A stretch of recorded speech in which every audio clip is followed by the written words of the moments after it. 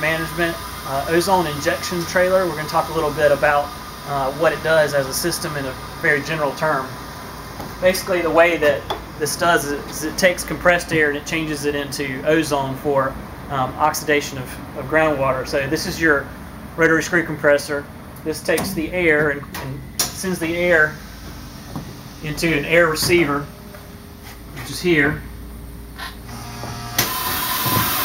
From that air receiver, it runs along, goes into an air dryer. This will take the moisture out of that air, then runs through compressed oil filtration.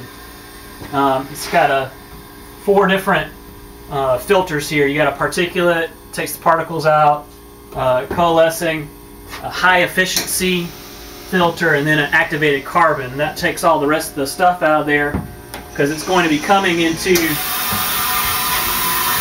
this oxygen generator. And the oxygen generator takes the oxygen in the air. Usually there's about 20% of oxygen in your air that you have, but this turns it into about 90% oxygen.